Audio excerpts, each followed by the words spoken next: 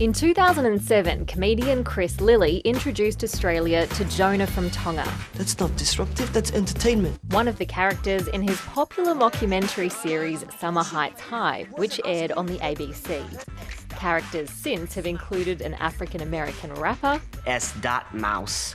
It's the revolutionary name. And a South African woman with an afro and a tan. Mama's gonna get pregnant.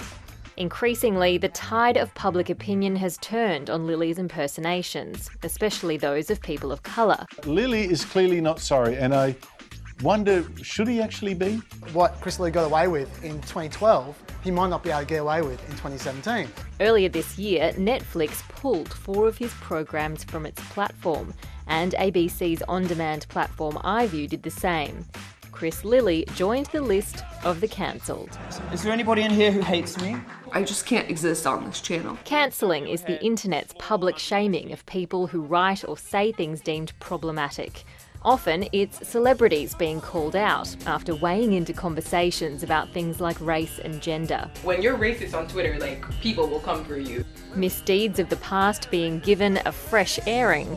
There is a huge campaign on Twitter right now called Jimmy Fallon is Over Party. Or being associated with someone deemed problematic.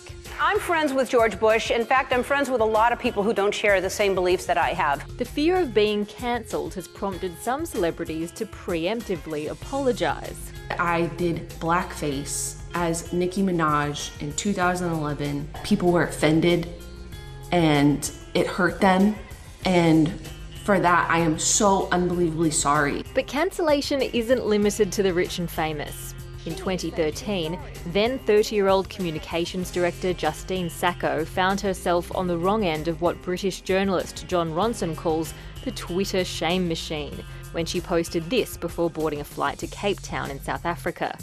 Within hours, she'd lost her job and spent a year unemployed, illustrating the real-world consequences of cancel culture. The great thing about social media was how it gave a voice to voiceless people, but we're now creating a surveillance society where the smartest way to survive is to go back to being voiceless.